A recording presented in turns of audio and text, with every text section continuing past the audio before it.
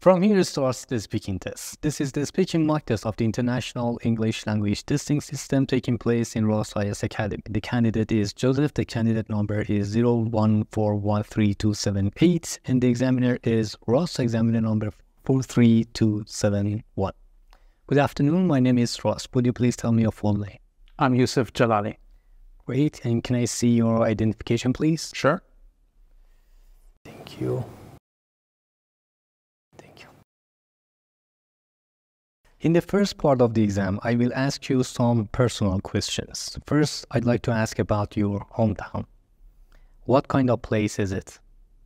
My hometown is the Iranian capital, Tehran. It's known for its hustle and bustle, heavy traffic congestion all the time, but at the same time, it has numerous places to visit, beautiful mountains, beautiful nature, landscapes, for tourists, for everyone, even the residents of the capital dwellers, to go and visit aside and away from all of the busy life. Okay, and what's the most interesting part of your town? Well, as I mentioned, it's a combination of some dark sides, which is the heavy traffic, and at the same time, the beautiful parts of it. Of course, as I mentioned, the natural resorts, on weekends, and even sometimes on weekdays at nights, you can go above the mountain with your family, enjoy the scenery, the beautiful places, the glamorous lights of the city. And would you like to move to another city? Given the situation and the fact that I'm living in this city, I cannot physically relocate and go to another city. And at the same time, why should I relocate while I'm having a good life here in the capital? Okay, now let's move on to talk about cycling. Did you learn riding a bicycle when you were a child? I did learn when I was a child, and my older brother, Ali, taught me how to ride a bike. I fell a couple of times, and I remember that he slapped me on my face, and that slap in the face gave me the motivation to try to learn riding a bicycle. And what do you think are the benefits of riding a bicycle for a child?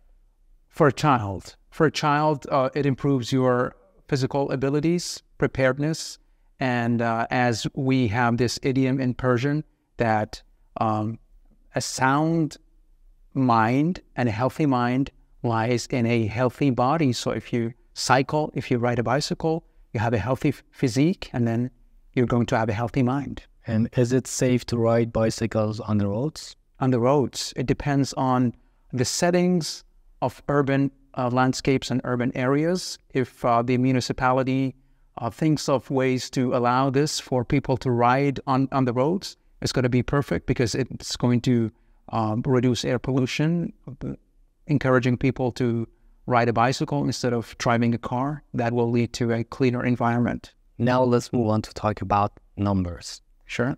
Do you often use numbers to do something? I do, because I'm a journalist, and a journalist always has to deal with different numbers. Crunching numbers is a must for a journalist to talk about statistics, talking about populations, talking about the number of people turning out for an event. So, yes.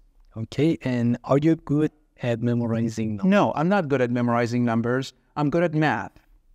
I'm good at some formulas, but I'm not good at numbers, memorizing them, especially as I try to remind myself that sometimes in the course of my career as a journalist, I have to come up with numbers more than 7 digits, and that I find really difficult.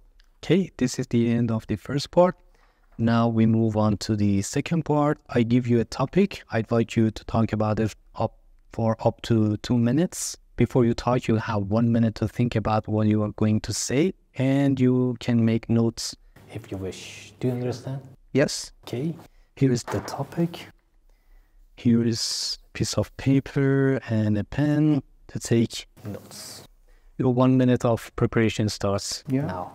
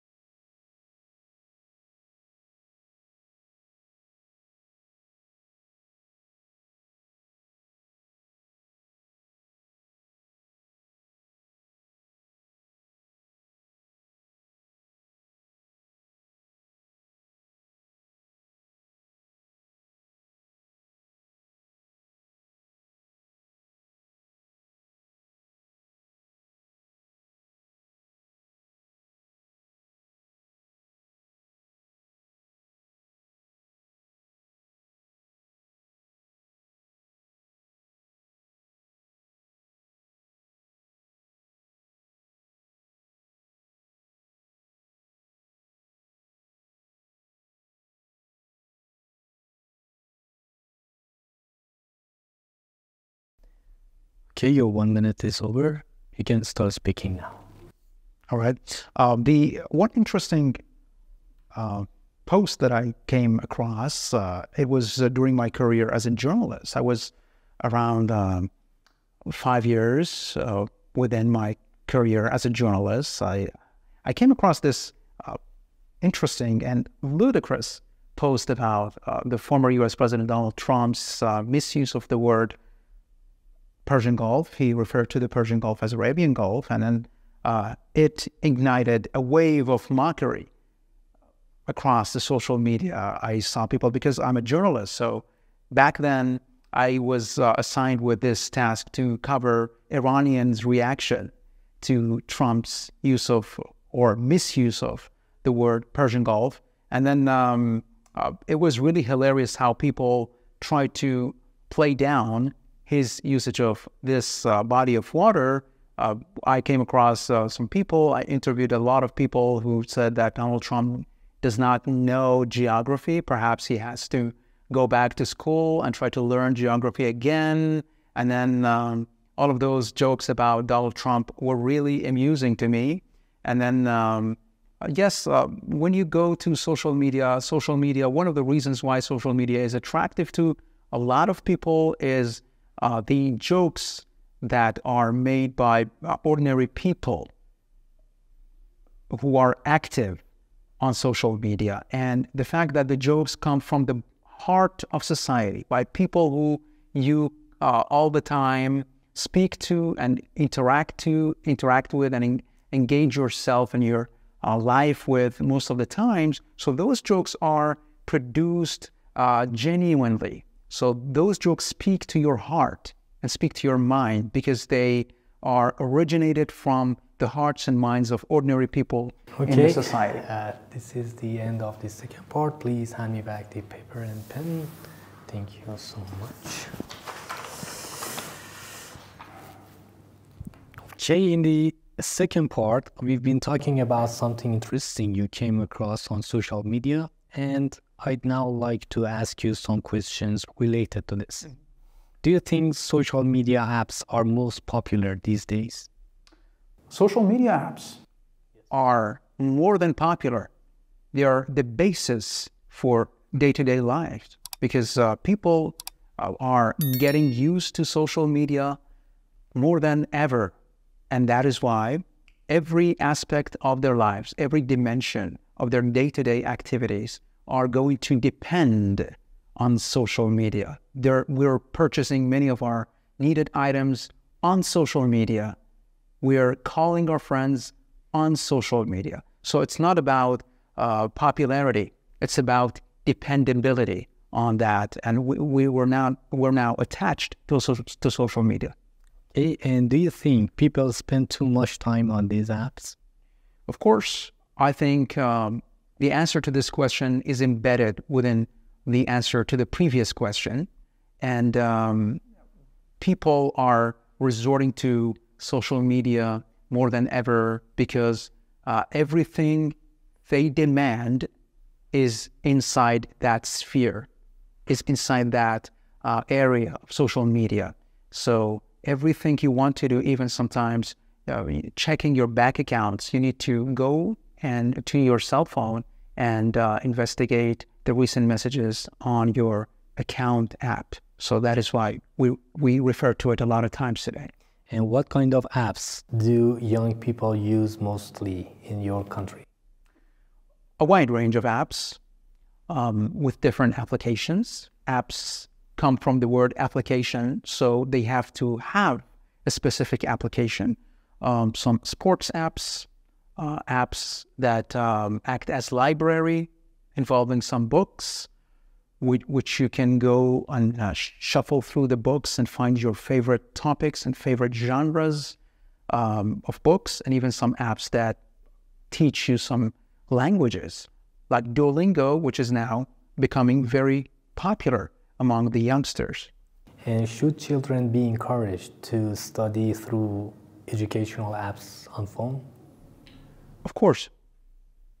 As a person who is involved in the society, I think that the future of society is all about applications and cell phones and smartphones.